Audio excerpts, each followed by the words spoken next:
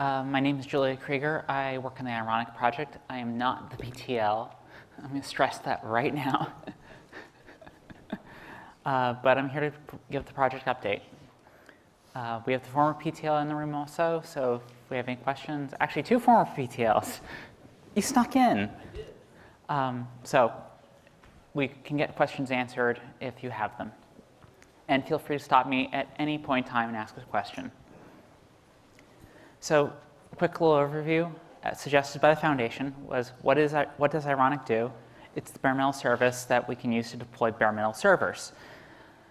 It is a support of tools and libraries to facilitate that deployment as opposed to physical machines. And we have a cute little bear as logo with drumsticks. Well, pixie boots, kind of. Everyone's calling him pixie boots. A little bit of the background of the project. It was started during the Havana cycle. During this last cycle, we had 183 contributors to the project, up from 175 contributors the previous cycle. The cycles before that, 131, 121, and 100 contributors. So Ironic continues to grow from a contributor standpoint. From the user adoption or user survey adoption numbers, the number of deployed clouds that have Ironic in production or test phase indicate that they are using Ironic 9% or testing, which is 13% of the clouds. Essentially, this tells us 29% of the user base is interested in using Ironic for something, most likely deploying bare metal servers. In Pike, what we are going to be seeing is Redfish, which landed last week. It's basic support for powering on and setting the boot device.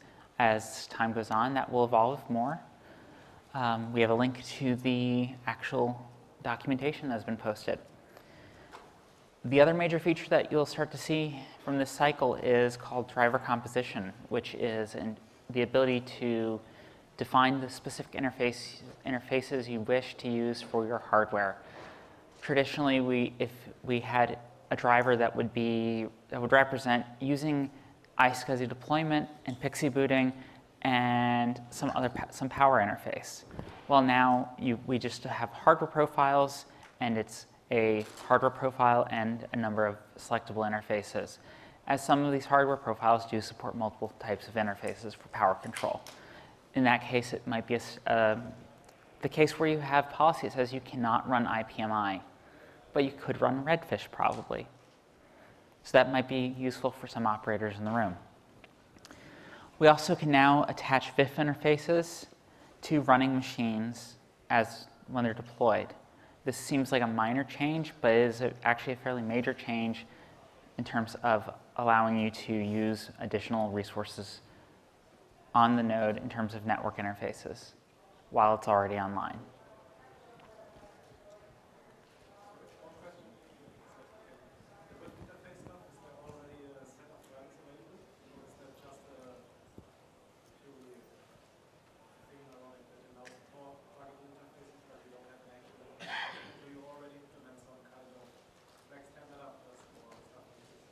So I'm having trouble hearing you. The question is, do you already have drivers for the WIF interface stuff? For the VIF interface. For the interface.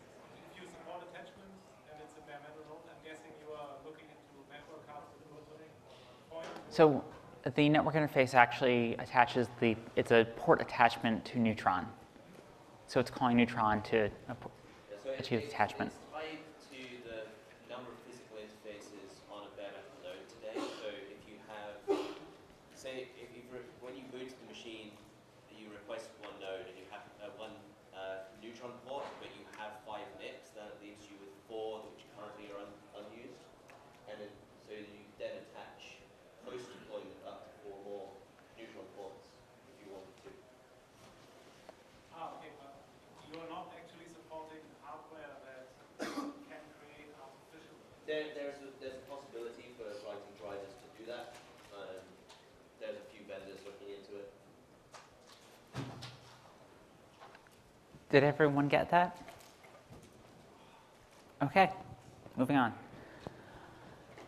For the additional features for Pike that we're hoping to get out the door right now are rolling upgrades and boot from volume. The rolling upgrades will support zero downtime upgrades, and that is presently in flight and expected to land this cycle. Boot from volume is a little more complex since it's integrating Cinder into the life of a machine, potentially. And that is a little bit more at risk of landing this cycle. It might not land. Some of it has already landed, but it's a work in progress. Here we have an example of driver composition, and this is the biggest change a user will notice. On here you can see we now have a boot interface, a deploy interface, a console interface, a driver, which is actually the hardware type in this case, an inspection interface, management interface, and network power interfaces, and RAID interfaces, and as well as a vendor interface. Essentially what this allows us to do is allows you to build a custom node of varying drivers. So if you don't want to use the IPMI driver, or you know you have to use the IPMI driver and not the ILO power driver, then you can change it out. It's up to the operator.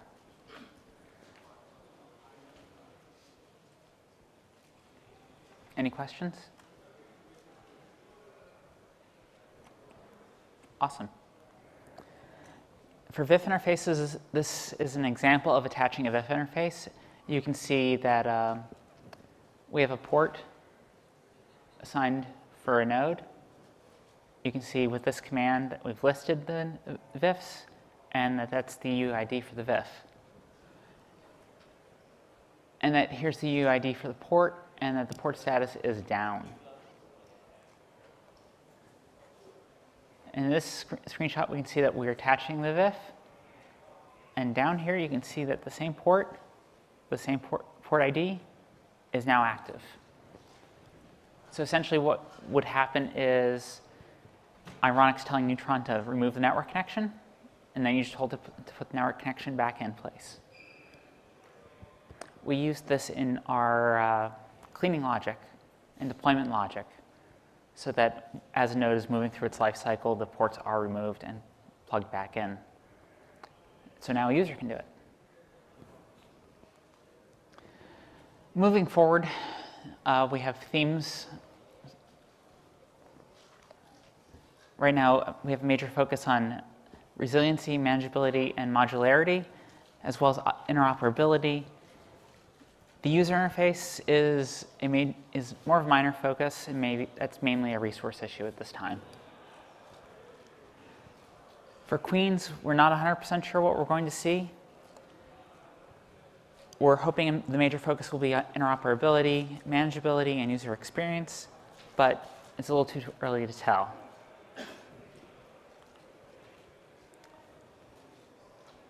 In regards for enhancements for Queens, most likely what we will see is routed network support.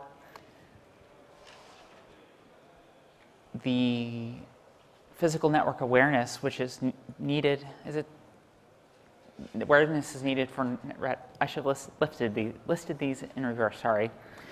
But one is to allow us to know how the network is architected and connected. The other allows us to understand how and facilitate the network connectivity for deploying of nodes in that environment. And then we're hoping to get rescue mode picked back up for Queens. It unfortunately fell victim to the OSIC impact. For Rocky, we haven't talked about it yet.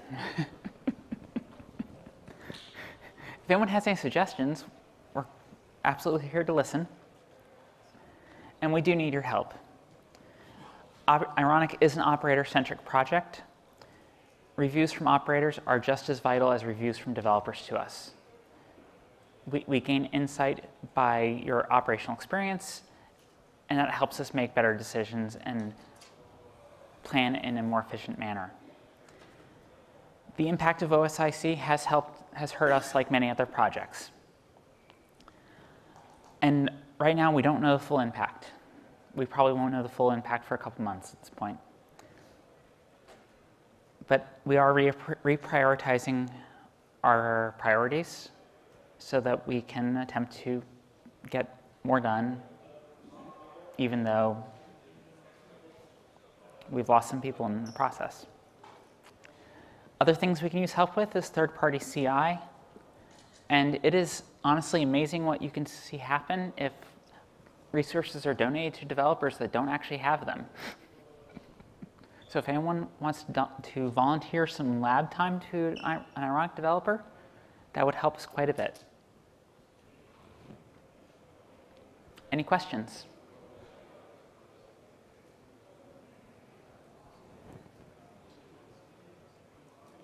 What kind of lab time do you need? I would think it varies based on, well, the question was what kind of lab time is needed, because the microphone probably didn't hear. I think it would vary based upon network architectures that are in use or desired. So Sam could probably use a very complex network for a couple days. I could probably use different controller management interfaces, things that we don't normally get in having a server in our closet at home, which is what most of us have if we have anything beyond virtual machines.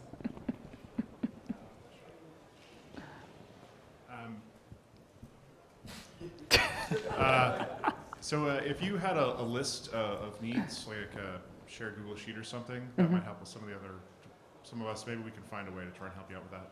That would be a good idea. We should do that. Thanks. Thank you. Hi.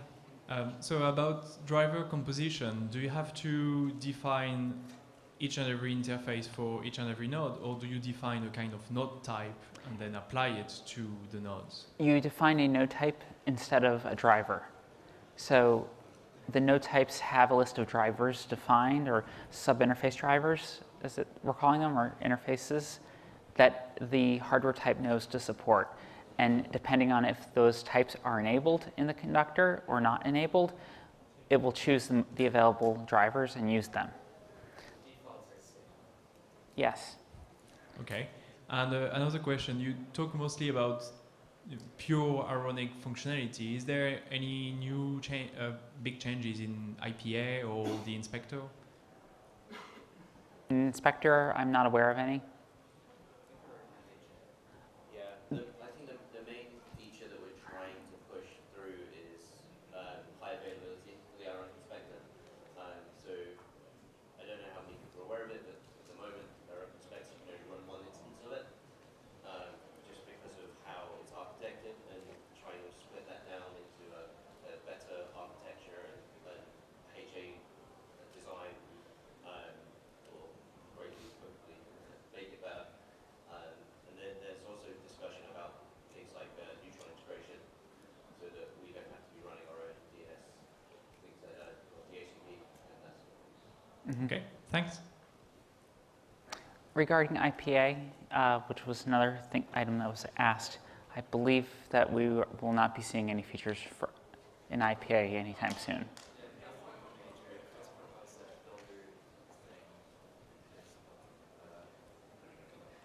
So, any more questions?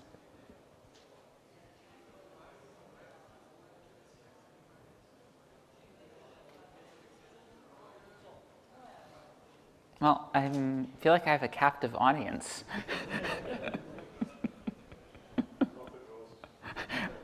Excellent. So I noticed in IPA, someone was trying to change the RAM disk from tiny IPA to something else. Chris Smart, I believe, the name. Yeah, so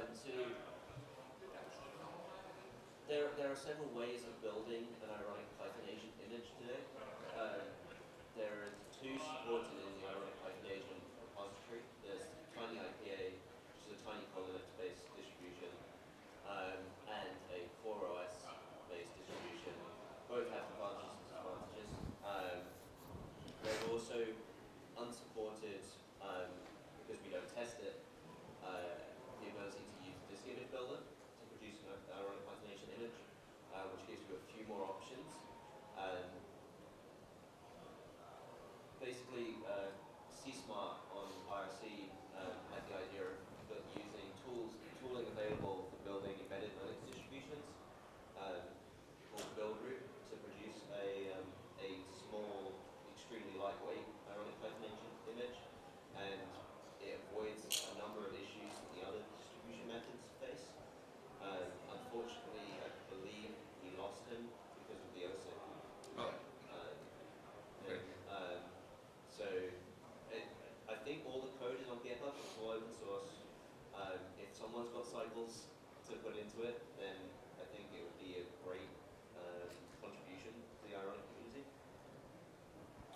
Jim, do we have a list of Thank you.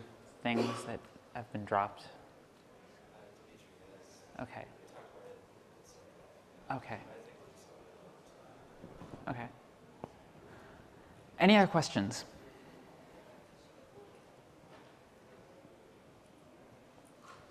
I just got started with Ironic, and I have a couple of more operational questions, I guess. Since nobody has any other technical questions, it seems. So one of the things I've noticed, I've been using the networking generic switch setup, and I've noticed there if I define a machine with 2 network interfaces, but then when the user creates a server, only defines 1, it sometimes leaves the other network interface still in the previous VLAN. Is that a known? So that is essentially going to be a known thing. Okay.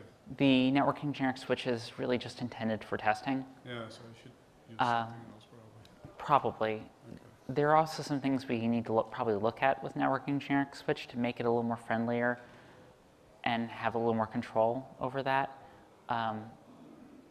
But that's going to require some planning on our part and figure out where the bounds are with that, because we should be asserting expected state, and maybe there's a middle ground for us with bare metal that we need to think about.